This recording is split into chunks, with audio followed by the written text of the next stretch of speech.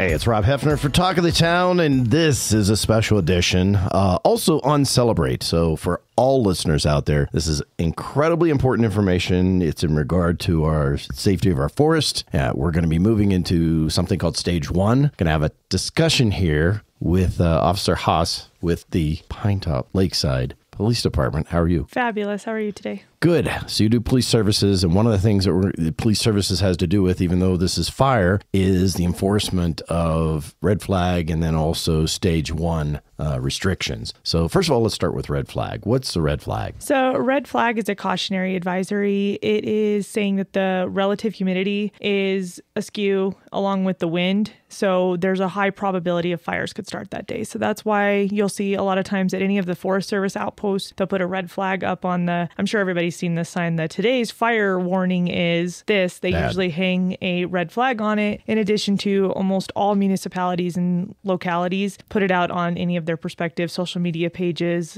along with National Weather Service out of Flagstaff. They'll usually put it out. So the National Weather Service is actually the one that issues the red flag warning, and they send it out. And basically, we give them a bunch of activities. We give a bunch of activities that we don't want you to do. Correct. Okay. And those include keeping campfires out there when you're out camping, things like that, because it can blow a few cinders, and just a few cinders. You know, the last couple of weeks, we've had a couple campfires that just got out of control, and that's what's been our brush fires. So unfortunately, human error is a lot of fire starts. So we want to make sure we take the human error out of the equation. And thanks to a lot of, I want to say, people that just want to argue issues or argue verbiage on YouTube. You've got these people that want to argue absolutely every single little detail about things. The verbiage for red flag warnings is activities not recommended. Correct. Okay.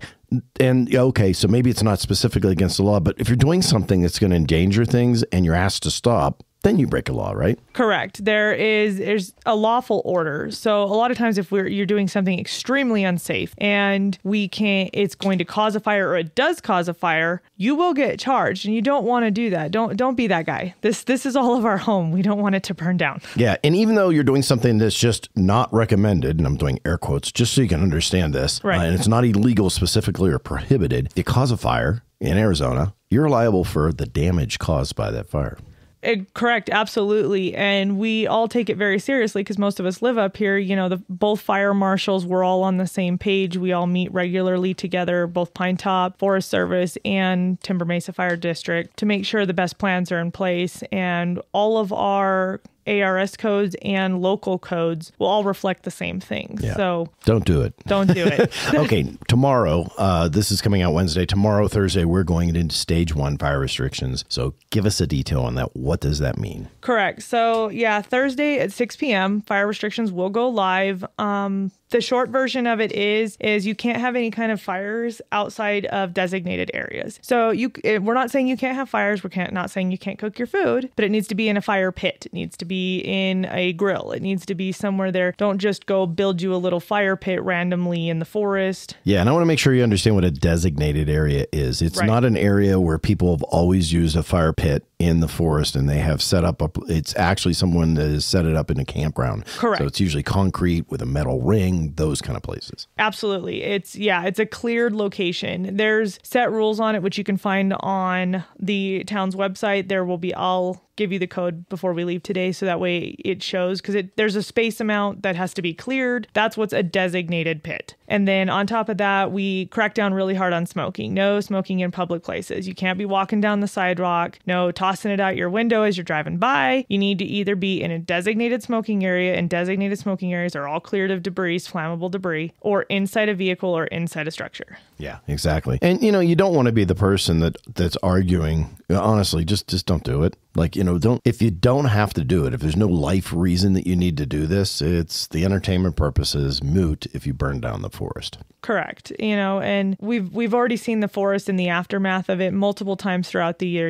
The Wallow Fire, the Rodeo Sky, the Cedar most recently. Let's not be in that situation again. Let's do all of our part together to ensure the safety of our home. Okay, let's talk about some of the things that you shouldn't be doing that might not specifically be spelled out by the law, but also that cause fires here recently here in Arizona. Yeah. So one of the big things I've seen a lot lately of is dragging things on your vehicles. Make sure you check your equipment before you go driving down the road, especially given the state of our roads right now since all the snow plowing. Yeah.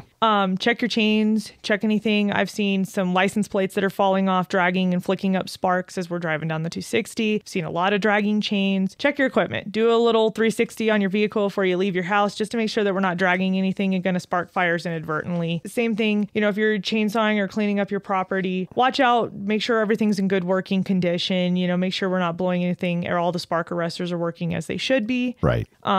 Make sure you're being safe if you're going to burn, because a lot of people like to burn up weeds right now and clean up. Make sure you're getting the burn permits from the local fire departments, each of them, and they'll give you a set list of when it's okay to burn things like that, when it's not okay to burn. That way we're all being safe and we're all in this together. Yeah. Another thing I want to point out is if something happens to your car or you see something on the side of the road you want to take pictures of and you're going to pull your car off to the side of the road, do not pull off into an area that's grassy or has weeds or things like that. You pull off into something that's completely gravel. That has literally started huge fires here in Arizona. It has. And on that same note, I want the OHVs, make sure, because right now is off-road season, make sure when you're going out with your quads, your side-by-sides, you're watching for the same things. Don't be going through a giant pile of dead brush with your four-wheeler. Yeah.